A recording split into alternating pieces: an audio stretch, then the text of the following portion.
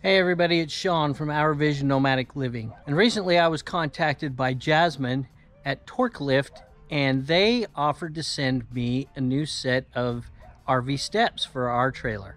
I was pretty excited about that because Angie and I had been looking at new steps. Our trailer, of course, is 6 years old. We've been living in it full time for over 4 years now.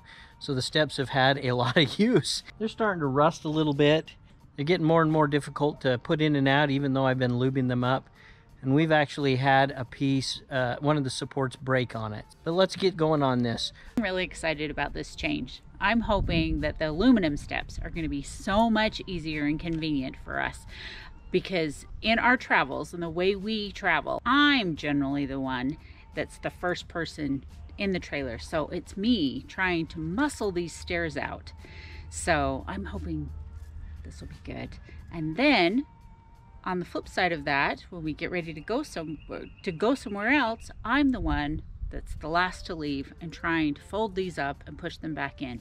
So it will be nice that I don't have to interrupt Sean's routine and go, hey honey, come pull out the stairs for me, because I can't.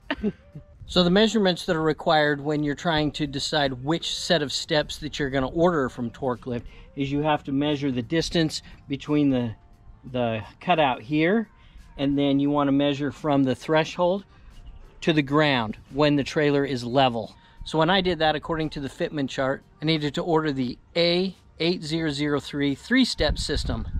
Now I spoke with Jasmine on the phone because I was a little bit concerned that I was going from a 4-step to a 3-step. She stated that if necessary, I can always get one of their add-a-steps if I feel like the space is not right. But we're going to go by what the fitment chart said, and we'll see what happens. So what you're seeing in these 3 boxes is, of course, the new step assembly, along with a shim kit and a dirt destroyer, which means that we can get rid of our little shoe scrubber that we've been carrying around for years. Lose a little bit of weight there as well. So let's see what's in these boxes. Ta-da! I'm so excited. Well, now we'll start to doing some wrenching. So step 1 is to remove this little safety bolt that they've put in here for transport. On the other side is a safety pin that you want to install before you transit. Got that done. I've got to remove these 4 carriage bolts, so it takes a 9/16. I'm going to reach up under there and take care of that real quick.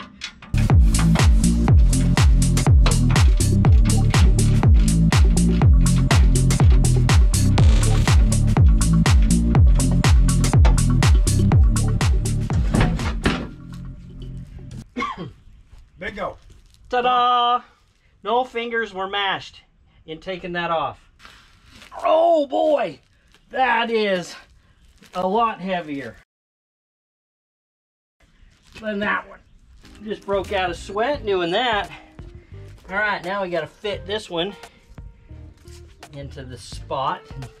They sent me a shim kit in case I need it. Tell you what, this is probably half the weight that other is.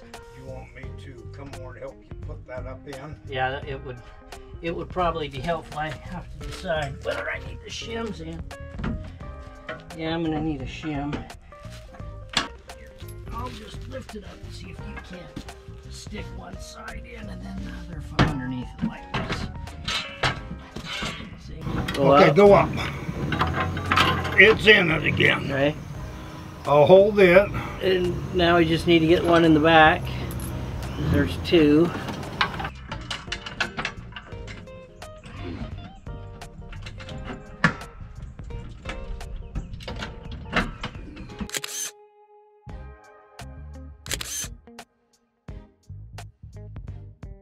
Well, first off, I'd like to thank Angie's dad for giving me a hand. 4 hands on this project were certainly a lot better than 2. Also, I would recommend that if you have some way of supporting the stairs while you're bolting them in, it would certainly make it easier than trying to just manhandle them or muscle them, for better use of a term, I guess, in this day and age. Anyways, pretty excited about this. Now, the way, of course, you deploy them is pop this pin out, which you put in for when you're in transit. Then you just lift this bar up and pull them out. There's a step there. Of course, you can come all the way down here. And then it's literally just a matter of scissoring those out. Pretty awesome. It's pretty easy, even one-handed. Just scissor them back in, up like that, lift the bar up, put them in. So the 3-step is obviously functionable with our trailer, but after using it for a few days and having some discussion, Angie and I went ahead and contacted Torklift, and they are going to send us an add-a-step, because we camp so often in areas where the ground is not level, because we spend a tremendous amount of time boondocking up in the canyons in the western states. And I think having the 4-step for us is going to be preferable in the long run. Although, again, certainly functionable right here. And these are little glow-in-the-dark pads. Pretty awesome. I do think that Angie and I are going to go ahead and put a small carpeted piece here. So far we're really enjoying it. I think that we've saved about 50 pounds in weight. It can't be exact on that because I haven't weighed the ones that we took off, but I can tell you what, these are significantly lighter than the stock ones. As Angie said, she's usually the first one to actually get into the trailer when we get somewhere, so let's see how you make out with deploying these. Go really quick. So there you have it. Was that easier? It was a lot lighter. A lot lighter.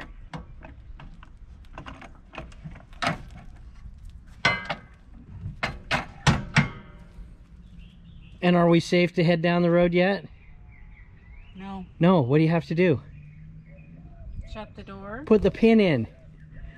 There you go. Don't forget to put the pin in. Yeah. Oh, it has a little button. And the pin goes in. Because if I look in the mirror and I see those bouncing around down on the side, then we'll know you forgot to put the pin in. I won't. That will be the walk around check. Okay.